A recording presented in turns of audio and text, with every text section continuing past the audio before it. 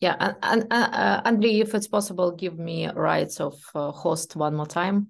Now. Yes, it's so now moving to the next speaker. It will be Victor Andrus. Andrus, for a long time with government. So, Victor, you can give to us an overview of existing economic that. Sorry, can you repeat the question because I missed the last part?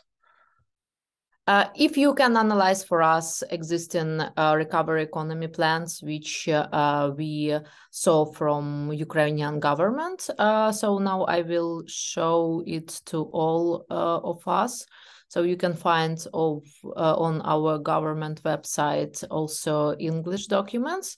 So maybe Institute for Future, your group and you directly analyzed already these documents and also procedure of creating these documents. Why it's not like think tank work, it's more like work near government. Is this model of work effective? And what do you think about these documents? Can Western partners work directly with them, or they still draft version of recovery?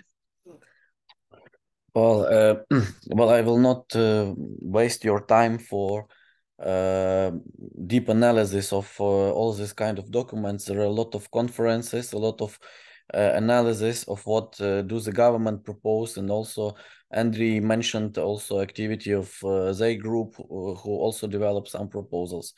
I'm now in military forces in the army of Ukraine. And before this, I was also involved in creation of the movement Dobrobat. We are making the real recovery. We bring people together to rebuild some villages, cities, and then so on. And in 2015, I was vice of the head of the military administration of Donbas region. And well, I was responsible for the whole humanitarian situation in that region. So I have a very huge practice of understanding the situation. The problem of all Ukrainian plans is that they do not correlate with the capacity to implement them. And this should be taken as a basis when you're dealing with Ukraine. Because, you know, the plans which are proposed, they actually are not very much different from the plans which, for example, were proposed by the Prime Minister Honcharuk, who promised the growth of 40% of GDP by 5 years. So, you know, it's always about the same story. This is a plan of desires more than of actions or steps should be taken. I'm more focused now when I have time. I study the recovery of the post-war world in Europe, and it's very important issue that there were also different models of that recovery, especially when we go to the model of the Marshall Plan. And different states used that money for different purposes, but finally we had some Germany miracle, economical miracle, and Italy economical miracle. But for example, we didn't have any Britain or France miracle. Why it happened so? Because Germany and Italy, they did not spend that money just for free for everybody. They didn't just pass that money to business or to people. Normally, they do this through the special credit politics. Germans, they created the special bank, which gave credits for very small rate. And in 10 years, most of the companies, they well closed all the credits they received, and this was one of the approaches that they did not started from the buildings infrastructure, and so on. They started from the money of business and huge enterprises, which actually lack of were run out of the running costs, and they could not start production because they after the war they have no resources to start again their activity. And I think that this the biggest problem for Ukraine will be the choice of how do we spend the money, and the wrong approach is just to start to rebuild the cities, to build the roads, to build the infrastructure. I see this in reality in Irpin, or for example, we rebuilt the village close to Chernigiv. It's called Yagidne. We rebuilt apartments for 80 families, but people did not come back because they don't have work. So when you build the new house, you build the cool road, you build the park, and people finally don't have jobs, then they will not live there. And this is not a question of taxes or of communal payments or other things. This is a question of do people can earn money at the place they live or no. Another biggest problem of any kind of plans proposed today is that it's not correct to do plans before the end of war, because the question is not about victory, but it's a question of model of the victory. What kind of the victory we will have? Because you have to understand, for example, that for the moment, 30% of our territory is polluted with the mine. So it's again, it's a big question. For example, should we rebuild Popasna city or Mariinka, or what will happen to the Bakhmut? Should we bring a lot of money in that cities just to rebuild them? Or it's more easy to build the new cities, for example, in Kherson or Mykolaiv region, or even in Kiev Oblast region, because the biggest number of investors come here.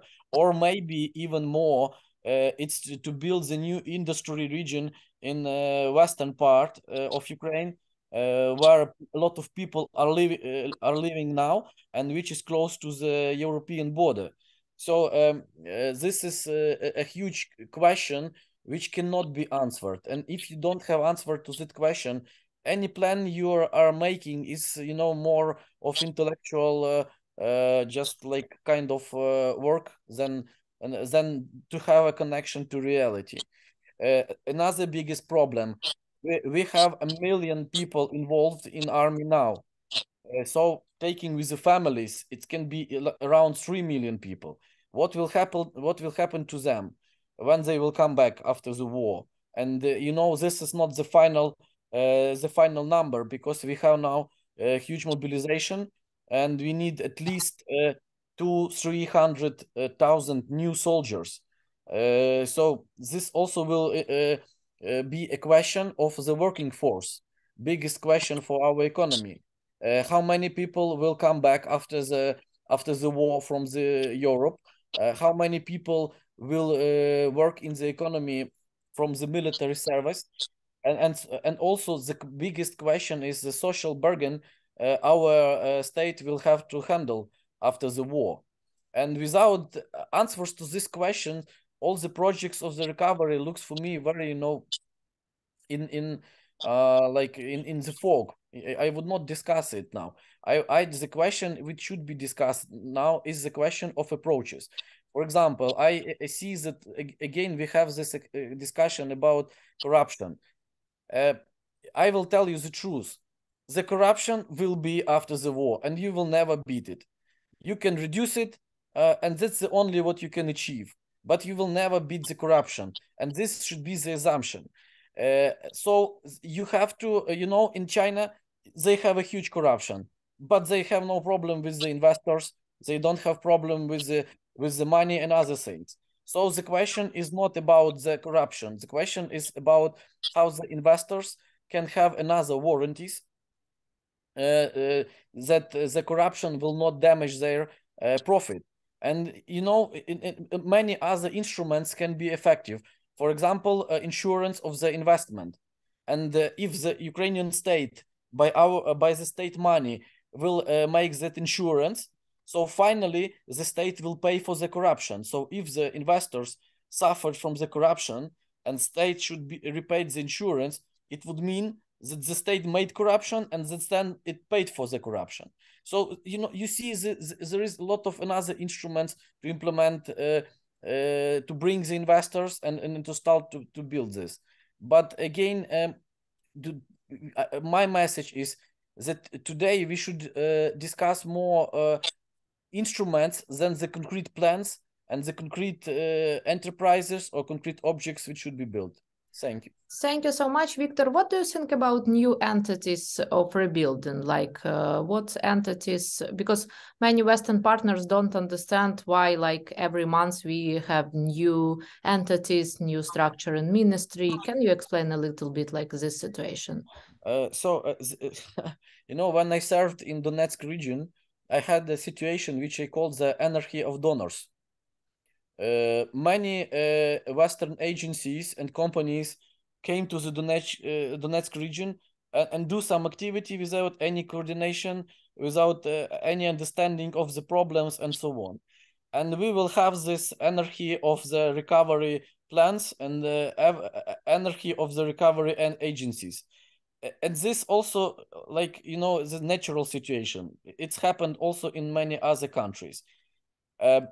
I think that the only way to deal with it is to create the international agency, which will redistribute the international aid with the local agency also created by this international agency. I will explain you a very effective approach. And actually, if we are going to the European Union, then we should use the instruments of European Union. The best instrument of European Union is the structural funds, the special funds, which come inside the country, divide the country on the special regions, and act directly on the local place. I saw the work of this foundation funds in Poland, and I was really shocked. Just as an example, one short story. This fund distribute money which are not operated by the local authorities or the national authorities.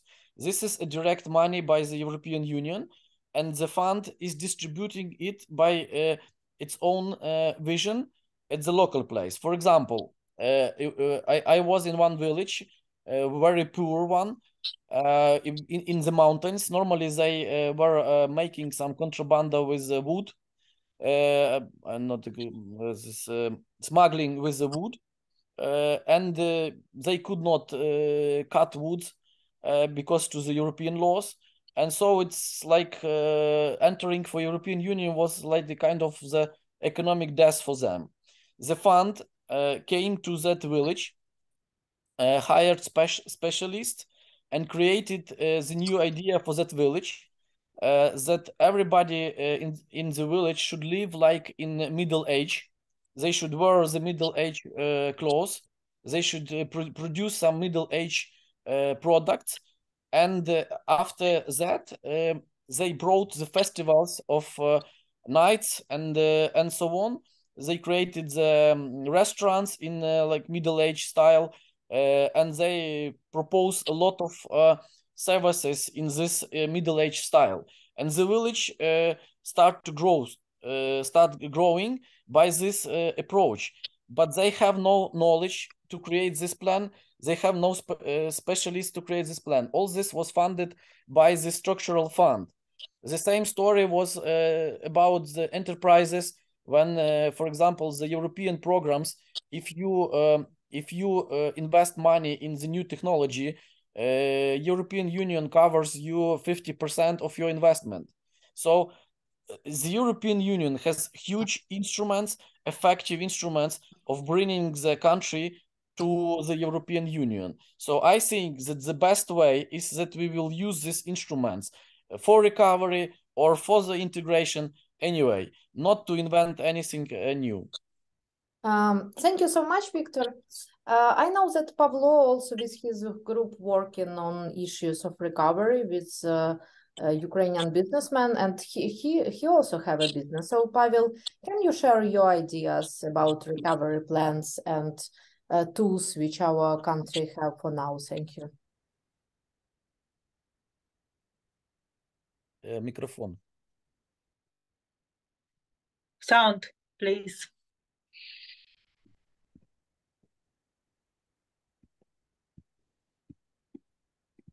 Okay. Is it normal now? Yes. Yes? Yeah, perfect. Yes. I would like to draw attention to more general points to the history of interaction between Ukraine and Western institution. The main question on the topic of the rebuilding of Ukraine is what kind of country we want to see in future. As we saw in Lugano, the Ukrainian ruling class would like to receive money from the West and leave everything as it is. I suppose that the Ukrainian people and our Western partners would like to see Ukraine as a country of liberal democracy, a reliable economic and security partner. But let's answer the question, why Ukraine has not yet become a liberal democracy? Why Ukraine, we work with, collaborate with IMF, EBRD, World Bank, American, European donors and institutions for 30 years. So why Ukraine still a corrupt autocracy? We have no separation of branches of power. Our people not taking part in governing our country. It is impossible to recall deputies and officials. Why Ukraine only is $4,000 in GDP per capita? Why we are in 130th place in the Economic Freedom Index, or 122nd before war we were in Corruption Perception Index. It's curious situation. On the one hand, the Western world has developed a huge numbers of indexes, which give Ukraine an accurate diagnosis, a backward, corrupt country. On the other hand, the Western world provides financial aid to our government, but never requires improving of these indexes in return. Why? We are given the same recipes, the same advices, and which were given 5 years ago, 10, 15 years ago, not paying attention to the fact that neither 5, 10, nor 15 years ago, these recipes worked. It is as if a sick person was undergoing treatment, and despite the worsening tests, the doctor continued to insist on his method of treatment. I think the reason is that Western experts believe that in Ukraine there is a sufficient number of normal, honest officials, prosecutors, judges, and apart from them, there is a corruption that these good bureaucrats are fighting against. Corruption is presented to the West like toys on the Christmas tree. And it is enough to shake this Christmas tree and corruption will crumble down. But the problem is that the very essence of our Christmas tree, very essence of our state apparat, the essence of our bureaucracy is corruption. The purpose of the existence of most officials is personal enrichment. And now we see this investigation, searches in offices and apartment on top of officials. We see that people only one aim, people have only one aim, personal enrichment. And for 30 years, there has been a negative selection for officials. And if this is not changed, all Western aid, which they want to give us as rebuild Ukraine, will end up in the personal accounts of officials. The Ukrainian elites who are in power are not interested in modernizing the country. It is the regime now that favors their personal enrichment. And people who want to carry and modernize cannot get into power and cannot influence the government. Access to the media is monopolized now. YouTube channels and social media could be easily blocked by pro-government forces. Then the question arises, what kind of assistance can be provided by the West to the Ukrainian people so that Ukraine becomes a liberal democracy? After war, we need Western partners' help in holding elections under democratic rules, with low participation barriers, with equal access to the media, with the protection of YouTube channels and social network accounts. This is the first, I think, condition for providing assistance, the change of elites. The second condition should be the implementation of reforms with a focus of international indexes.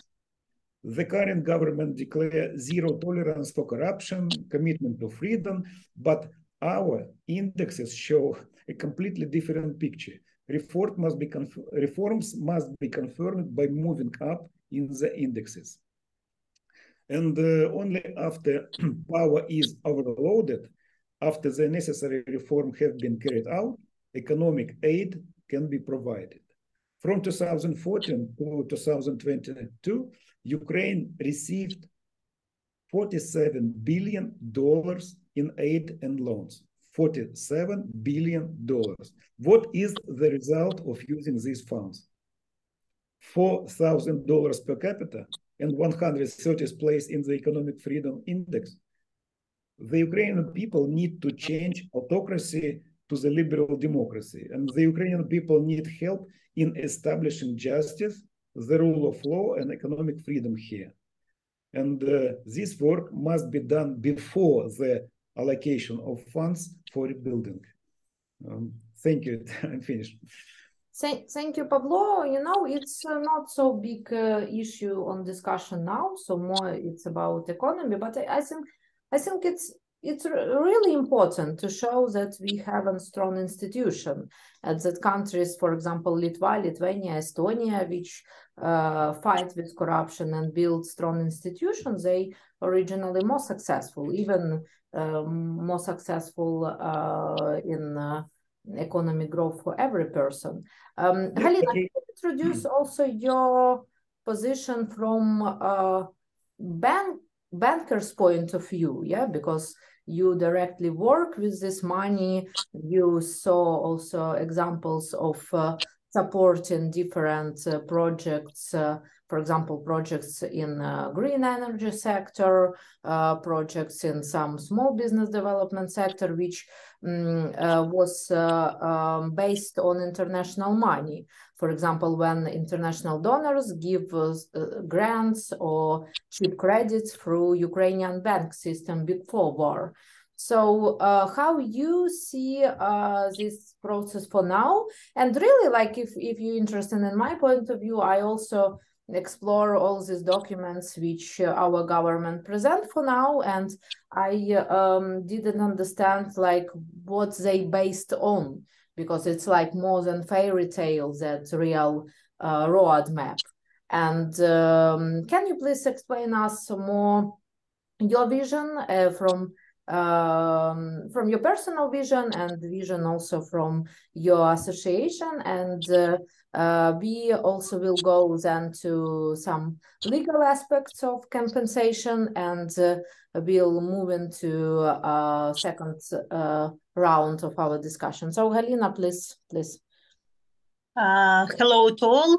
My introduction by Katya was not full.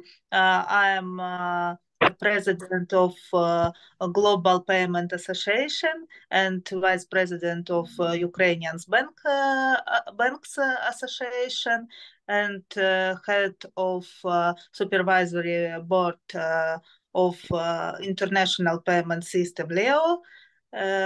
and member of supervisory board of non-government pension fund Взаимодопомога was founded by media holding Liga.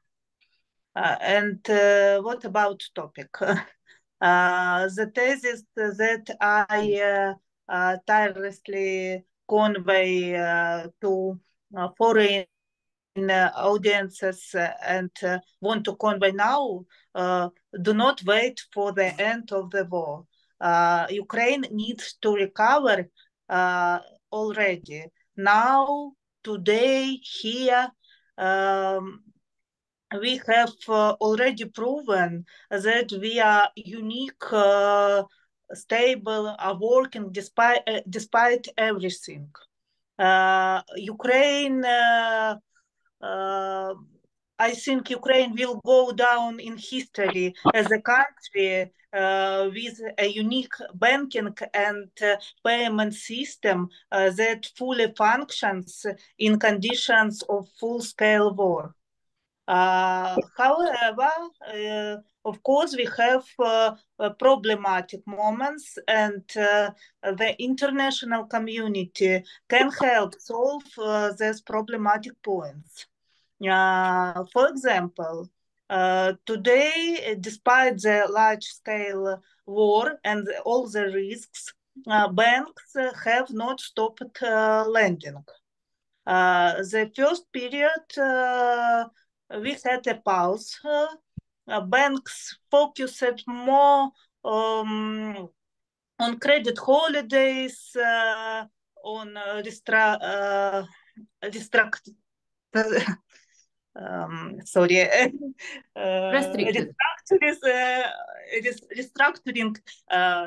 is a very difficult word for me. Then very quickly, we cautiously began to increase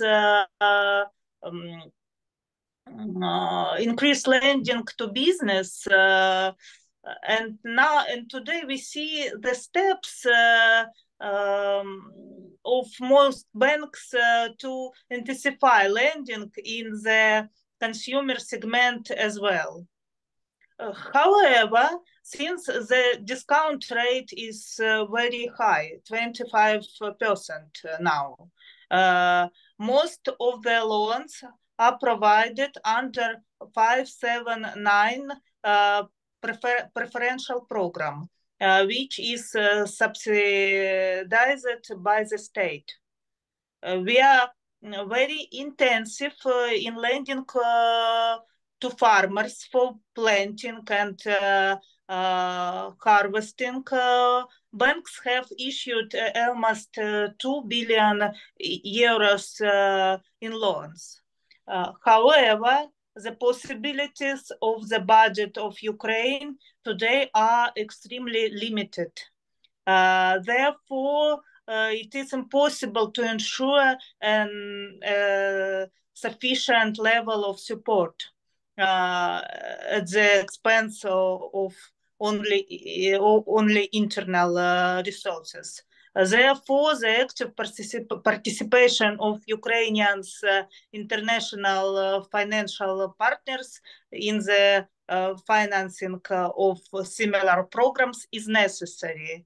With the help of targeted grants or through other mechanisms for the distribution of funds. In addition, it is worth investing in Ukraine purely for the pragmatic reasons of foreign investors. It is still possible to conduct and develop business in Ukraine today. Most of territory of Ukraine is far enough from the front, and also it can suffer from periodic missile attacks and other. Instead, an investors who is able to calculate the risk and enter the market in conditions of currently low competition will have the best prospects at the state of economic recovery in the post-war period. In particular, multiplied capitalization of the investment made. Of course, we would like foreign investors to take an example from the courage and bravery of Ukrainians, Ukrainians who, despite the war, continue to live and invest. Maybe it is all. I think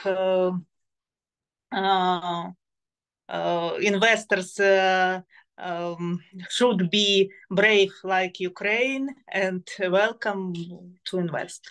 Yeah, some of them is, and really even here in DC, it's more area which famous about creating regulatory policy, of course, but not about like investment. But even here, many companies like development companies, energy companies, mining companies, I mean resource mining, they're interested in working with Ukraine. But from my perspective of more than 10 meetings with them and more than 30 meetings with legislative creators, I see one main point, and it's also will be question for Anatoly. They don't understand now decision-making process in Ukraine. So all these entities don't understand like how decision-making process work now. So is it administration of president? Is it more government work? What's the strategy of parliament work? How in practice this cooperation between European Union and the European Commission works? So Anatoly, if you can represent to us also more understanding of decision-making process in Ukraine, function of new organs, for example, this investment and rebuilding entity, new investment and rebuilding entity, and also vision of legal compensations for now. It will be very useful for our discussion today and for our discussions for future. Thank you. Yeah, hello to everyone. Thank you for organizing this event. First of all, I would like to show you the cat who survived occupation near Bucha. There are many of them, but this one is in the house now, inside. So we were here almost for 1 month. Fortunately, our every village... event with cat will be, or with dog will be more popular than just discussion. I agree with you. Yeah. So on the topic, I will start from international perspectives and existing and potential mechanisms of compensation for the damages caused by the Russian aggression, and then I will answer your question regarding Ukrainian stance and how the legislation developments move forward here and what's going on, what's happening. So a few words about me. Currently, I'm partner with the international law firm who mostly represents clients worldwide in arbitrations and European Court on Human Rights and other institutions. And as a human rights activist, I have accompanied more than 50 cases in front of the European Court of Human Rights on behalf of victims of the Russian aggression in Ukraine. So my first point is that unfortunately, currently, there is no solid and effective legal mechanisms internationally which would allow to bring to criminal or any other kind of liability highest Russian elite, military elite, political elite, or investigate the crime of Russian aggression against Ukraine. And I will not waste your time. You know about this, that International Criminal Court doesn't have jurisdiction over the fact of Russian aggression against Ukraine because neither Russia nor Ukraine have ratified the Rome Statute, and there are now many conversations about creating special international tribunal, which would consider on the merits the fact of Russian aggression against Ukraine and subsequently the facts of war crimes committed in Ukraine. Because we must distinguish and differentiate very clearly. It's not many, unfortunately, not even many politicians understand that these are different things.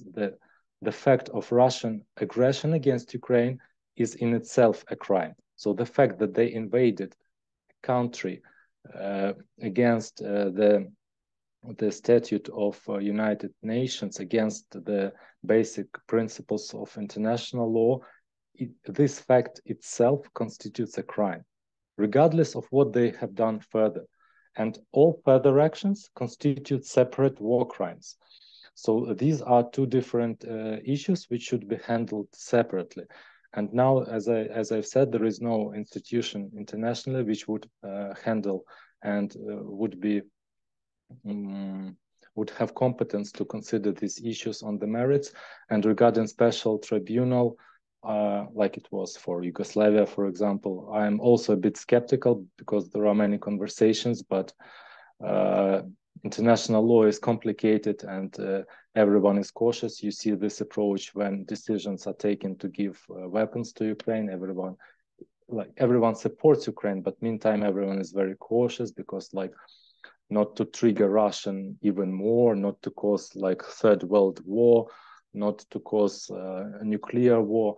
So that is why, regarding an international criminal tribunal, the most realistically it can be created in Europe, and it will be agenda for the extraordinary summit of the Council of Europe, which is scheduled for 16th of May in Reykjavik. So we will see, but as I say, I'm a bit skeptical. Another way to bring Russia to responsibility, also, to exclude it to exclude it as a permanent member of Security Council of the United Nations. Not only mine, but many practitioners and scholars, they agree that security architecture, which exists in the world and in Europe, is outdated. It was created after World War II. These mechanisms were created as a response to the atrocities which humanity faced during World War II, but there was presumption that every permanent member state and all other countries would act in a civilized way. No one could think and predict that such again this similar war can occur and happen in Europe. And Russia has proved that it is not a civilized state, and it was included as a permanent member of Security Council only because its alleged contribution to win to fight the Nazi Germany. But this contribution was also exaggerated, as we know, because Russia at the time was hugely supported by different countries with also weapons, with products. And there was the whole propaganda and ideology of the further Russian state was created as we are the biggest winners of Nazi Germany. That's why they were granted almost for nothing this status internationally. But now they must lose this status. Okay, it's these are theoretical points, but more what is my view, because we're here to suggest something and not to discuss theory and international law. It will take long and it will not be useful. So the most important point I want to raise in this discussion, and I see the approach, I see the practical way how to create legal mechanisms to confiscate Russian assets worldwide and use them to pay for the damages caused in Ukraine. So starting point is 25th of January this year. What happened? The European Court of Human Rights has found admissible the case, the claim of Netherlands and Ukraine versus Russia. It is the case concerning downing of Boeing MH17. You know this case. I will send reference to the case number in the chat. But why is it important? What it means? It means that European Court of Human Rights has officially found and established that Russian jurisdiction spreads over Ukrainian non-controlled territories, so-called Donetsk and Lugansk People Republics, from 2014. Not from the point of a full-scale invasion of which happened last year, but from 2014. It means that every business, company, or individual whose assets were destroyed since 2014 has legal precedent that Russia is not guilty yet, because there is no final decision in this case, but the fact that the court has found that Russia had effective control over this territory means that Russian jurisdiction spread over this territory. So what we should do now, we take this court decision, this decision of the European Court of Human Rights, and we go to different countries. We make pressure through public opinion, and we make different countries where Russian assets are based. It's almost every country of the world. And we force them to take national legislation at their own level, which would allow to confiscate, to freeze and confiscate Russian assets, which will further be used to compensate the damages for the victims in Ukraine. It's like you, Katerina, have researched on this point. It's like US did regarding Iran. These precedents, they exist in the world, and United States can be one of the countries which will give example, but United States is not enough as a country to implement this legislation. We should push. And Saudi Arabia also, legislation about Saudi Arabia about 9/11, the same case. Yeah, we should push France, we should push other countries. It's not that difficult, I mean, from the legal standpoint, because we have already precedent. It's not like theoretical talks. Is Russia guilty? Does it have jurisdiction or not? International law, different complicated issues with special tribunals. We don't need that. We have already precedent. And why European and other countries are also important in this process, because during summer, I will give you specific and very clear examples. There was not a lot of legal work during summer, and I wanted to contribute to somehow as a professional. So I worked as a fixer for French, German, British journalists. I also speak French. And so there are very strong investigation journalists who are joined and combined in teams who have revealed Russian assets belonging to Russian oligarchs in France, in other countries. These are yachts, bank accounts registered on proxies and other names, luxury real estate. And there are also, different task forces. For example, National Agency for Preventing Corruption in Ukraine has united its efforts with Radio Free Europe journalists, Scheme, which are financed by US. And they have discovered, they have also completed like extraordinary job. They have access to serious resources, even not public resources, and they have found a lot of assets. But what is unfortunate that what these countries do, okay, France is informed by us, by our task forces, by investigation journalists, that we have found yacht which belongs to this guy, and he's not just ordinary Russian citizens. We are not just chasing people we presume that they are innocent and they don't support Putin, but we follow guys against whom we have proof that they have supported Putin regime. They have in such a way contributed and allowed this aggressive war. And we found their assets. We have the proof that they were involved politically in administration in Russian Federation. And what can France, for example, do in this case? Yes, they freeze the asset, whatever it is, yacht or bank account. And then after this, they say, okay, give us court decision, court verdict, allowing to confiscate this asset, because after 6 months or whatever, according to national legislation of different states, it varies. After 6 months, we are obliged to unblock this asset. It will not be frozen anymore. because there is presumption of innocence. There are also other international principles. And it's unfortunate because journalists and other guys have done such a tremendous work, but these assets then are unfrozen and re-registered and hidden on other names and sold by this oligarch. So what we need the European countries to take, and other world countries to take special legislation which would allow to further confiscate these assets after they are being frozen. And actually, I have in my mind the roadmap. I have a legal framework based on international law. It's not only like some ambitions of mine as a Ukrainian, because I want these victims to get compensations. I have done more profound research on this, and I think this is realistic. If speaking briefly, not to take a lot of time, I will share the framework, the view, the strategy, how I see it.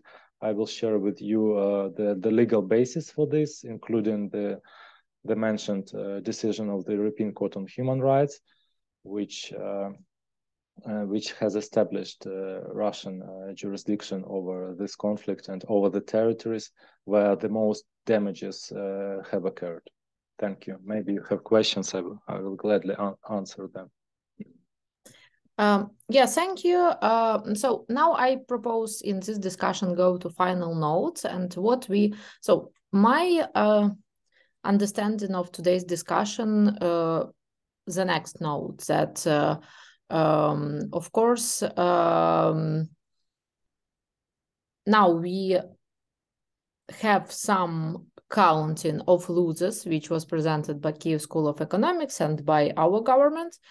But these losers, it's also like our orientation, like estimate of damages, but it's not directly losers which was under audit. So it's important to understand, because for lawsuits it must be, of course, more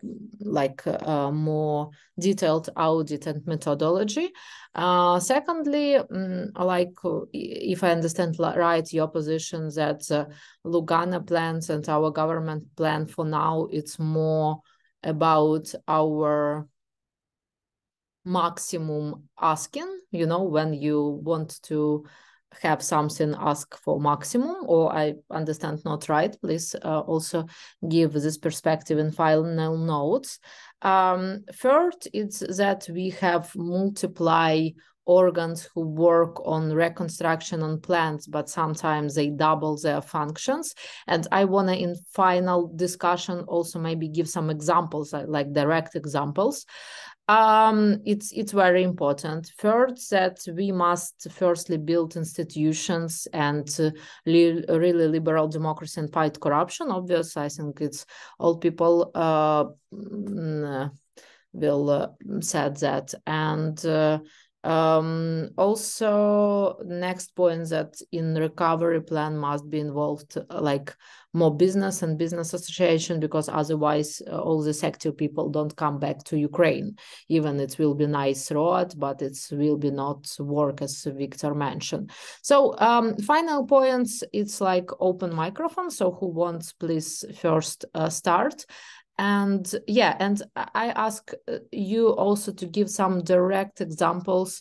If you mention something about compensations or about government work, can you give some direct example of solution to give to our partners, like some direct examples how it works or not works? Because we also have anti-corruption system now.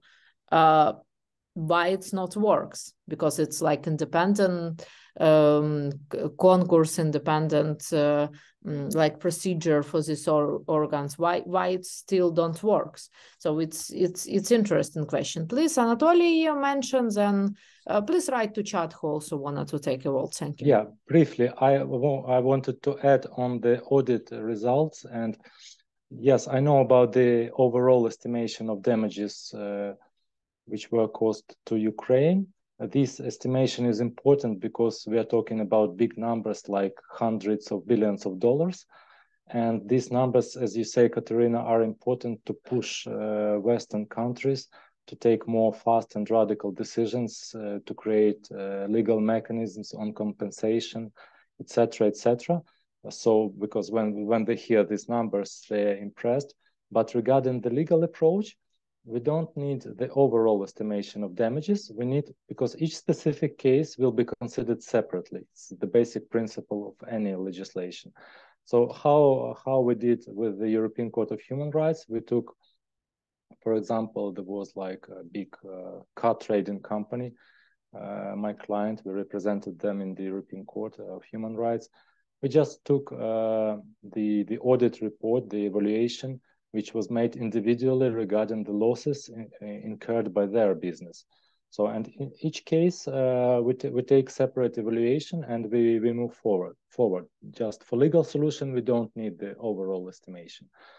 It's regarding this point. Regarding mechanisms and Ukrainian participation, I think that real mechanisms allowing to confiscate Russian assets worldwide and use them to compensate damages which were caused to Ukraine should be not created in Ukraine. So these mechanisms will be internationally created, not in Ukraine. So what should Ukraine do as a state is provide, as you say, transparency, provide mechanisms allowing our Western partners to finally see and believe that we are moving towards a democratic state, we are fighting corruptions, and that these funds which will be directed here will just not be stolen. So we have to contribute and to provide the utmost cooperation, like it was with Yugoslavia and other countries. So what all they did was to provide full cooperation for the international, like, investigation officers to collect evidence, to collect proof. That's what Ukraine should do. It should not harm. It's the minimum what Ukraine should do. It should not disrupt its reputation worldwide, and other things must be done internationally, I believe. Thank you. Thank you. Mr. Landa, maybe you can something to add about that, because you obviously analyze these procedures for now and these plans. I think it also will be not fair to say that like this work is nothing, because it's also work which our government do, and it's vectors, analysis, understanding of decision-making process. But other speakers said that it's only narratives. So what do you think about that, and your experts of Forbes? As far as we don't have a final list of what we can have to get these compensations and so on. So on current time, the best way is to get any evidences of Russian-backed losses, which we can do. It may be just any types of documents, including photo, video, and like police judgments or all we can do. We do not know exactly what will be in use when the final document will be released. So now we just have some to do this maybe more complicated than it should be to get the best result. Yeah, thank you. But what also like business do think about that? Because I know that now many business was like relocated to Europe, and I also wrote article for Wilson Center about this like migration of money and migration of creative people, because it's really 8 million people, and people who go abroad, it's also like active people in active age, so it's economy active people. And if war will be like how here in DC said, like 2-3 years more, so these people will adaptate in other countries, and they can't go back to Ukraine.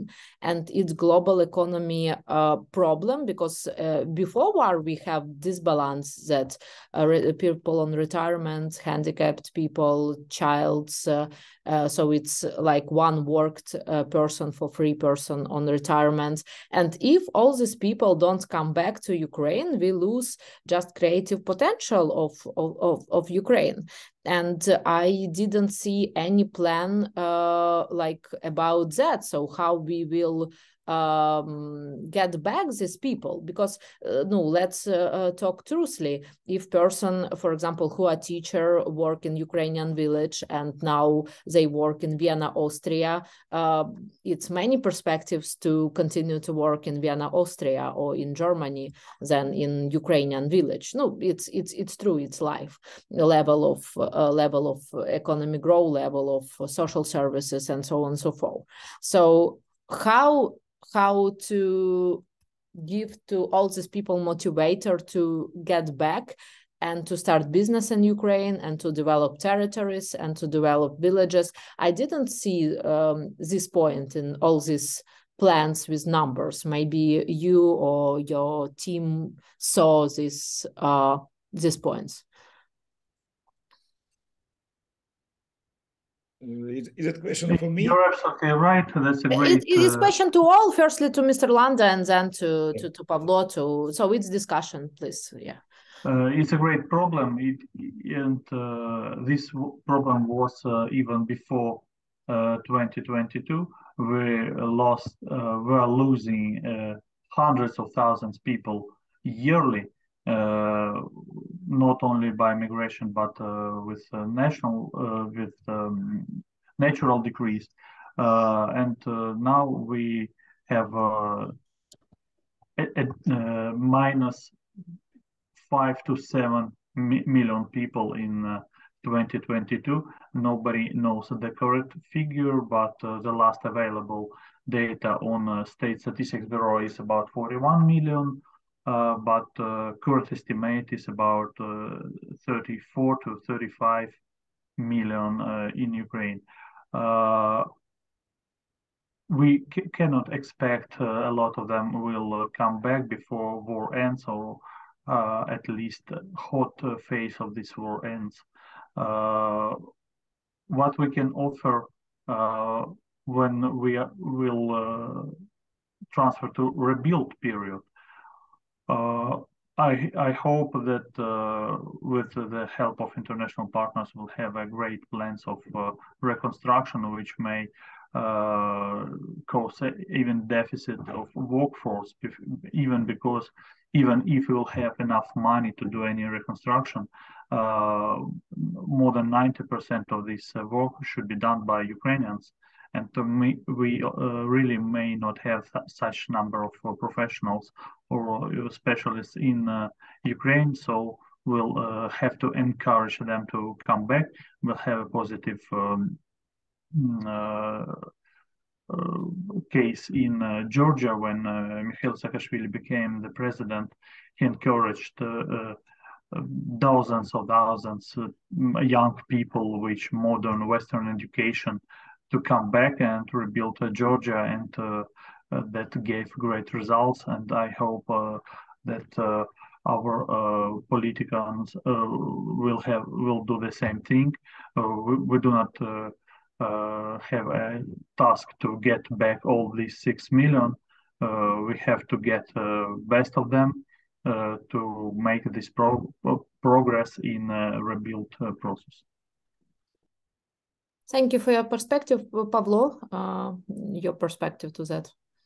I think that this situation is consequences of our government politic, because even before this stage of war, more than 2 million Ukrainians immigrated to Poland from 2019 to 2022.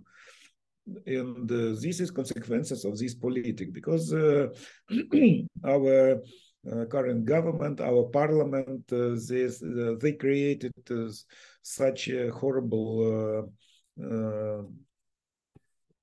horrible conditions for business doing, that almost 200,000 businesses closed. Understand? When Zelensky came to power, there were 279,000 enterprises. And now I receive a report from tax administration, only 80,000 enterprises now works. And it means that the real condition in which our business is working is very poor, because this heavy administration of our tax service with blocking business, nobody can explain why they do this. They explain that they want to cash schemes, but they blocked white business. Just business is blocked, and the business has to explain to tax administration that they don't do crime deals, and all business is under suspicion. And we several times spoke to Pan Getmantsev, who do all this blocking, and he can't explain why he does this. It is very... Getmantsev is head of Committee of Business Development. Committee of Tax and Customs. And our Ministry of Finance, who is... who has form tax and custom politics, he completely he is quiet and does not explain why he rules this process. And such situations that business disappear, working places disappear, and now we think how we will return our people back to Ukraine. It is impossible. Only after overloading this power, when new people come to power, maybe they will create conditions where business can create working place. And one more thing I want to say is that from 2019 to 2022, no $1 came to Ukraine as investment. It was not investment at all before war. And the same people now have power. And what investment they will attract? I doubt they will attract any dollar. So I think the only way overload this power. And the new politics will came to power. It will create conditions for development. Thank you. I also wanna maybe somebody in their comments in the end can also mention something about oligarchs, because it's big issue as corruption. It's big issue that we have monopolies.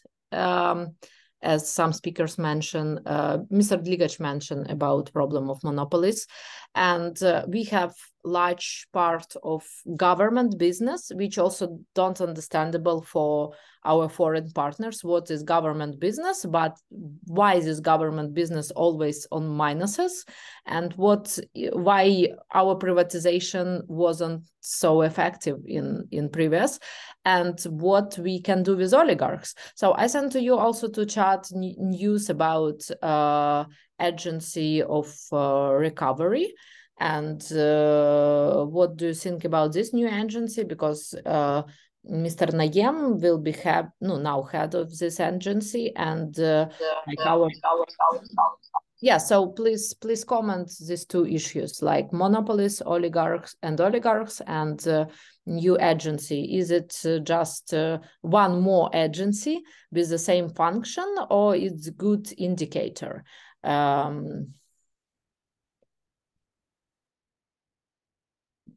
I have no information about this. I doubt that this new agency will create something new. because all these people, Mustafa Nayem, Milovanov, Gateman, we saw them already 4 years. I don't know what new they can create. We see a lot of men who every year on different position in government-owned enterprise or in some ministry, infrastructure, or Ukrbоронпром. Now he is in the agency of rebuilding Ukraine. I don't know. Yes, but we must say directly so that he is not from Zelensky team.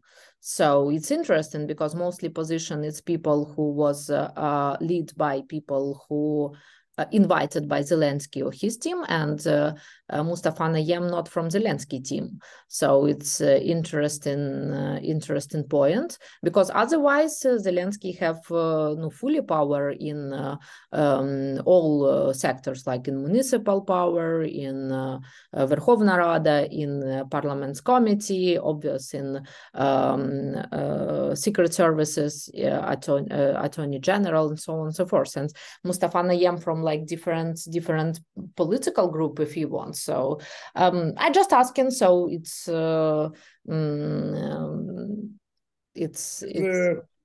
No, it is political group from the past. So if you know, the first cabinet of minister was chiefed by Goncharuk, Alexei Goncharuk.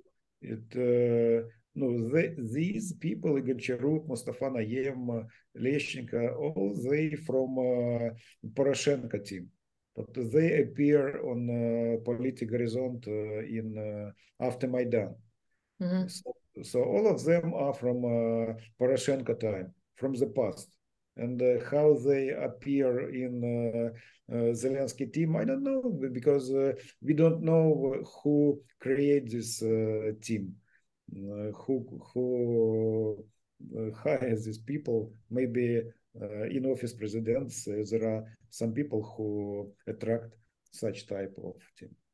Yeah, it's very interesting point, because not every people here in US understand that Ukraine is a huge country, and to find people with good education and experience for all positions, even for governors, for war administrations, for every position in ministry, it's huge number of people. So it's 100,000 of government workers and government positions. And it always was a big question where to find new people with new education for quite low salary. And how to move them from corruption, because if person have $500 in public office, we see on this anti-corruption work this week that they have money from somewhere to buy Chanel, Louis Vuitton, and other goods and big houses and so on and so forth. So it's also big question. So we must to change, but where to take people, and that in every power it's unpopular to give to government servants good salary. So it's time of other discussion, but thank you for your position about these new organs. So I think that we must finalize this discussion for now. So please give to us your conclusions. And I understand that internet in Kiev not so stable. So also give maybe ideas for the next discussions. I think it's also must be discussions about sectoral economy policy, maybe about energy, about agriculture, about infrastructure, like with profile expert, or it must be more discussions about principles and basic points for the future, like value points. So please, your final remarks. Who wants, please? It's open. Let me give a point about oligarchs. Yes, Mr. Landa. New institution, oligarchs. That's our topic. We our one of main working forces counting net worth of Ukrainian oligarchs. and we will decline their net worth time by time, and we'll do it next time when Global Forbes edition will make new billionaires list. I guess that may change, but currently number of Ukrainian billionaires will be reduced to 6. 2 of them do not live in Ukraine for a long time. I mean, grammarly shareholders. So only 4 classic billionaires left by our evaluation. That's Renat Akhmetov, Konstantin Zhivago, Viktor Pinchuk, and Gennady Bogolyubov. Even Kolomoisky and Novinsky and Poroshenko, we estimate them less than $1 billion. About new institution, I Mr. believe Landa, that can you also clarify for our Western audience what you mean on the word oligarch? Because not every person in DC understands it. That word comes from ancient Greek, but became also popular in 90s in Ukraine and Russia, meaning people who have political power, economical power, and media. However, a lot of these people lost, for example, their media access, but are referred as oligarchs as well by a certain linguistic tradition. Yeah, thank you. Thank you. It's important, and it's important to mention that they so rich because they also taken part in privatization process. So because in other way, like people on West ask, okay, Forbes said that Bezos also rich guy and he also have media and he also donates to campaign. What's the difference? So, and what's the problem with them? So for Ukrainian audience, it's obvious, but when you mention all these people, why they don't live in Ukraine, why they a problem, can you clarify a little bit about that? And maybe methodology, how you count their assets as Forbes? About Forbes methodology, we will not be in time, so I'll just leave it for another session. Okay.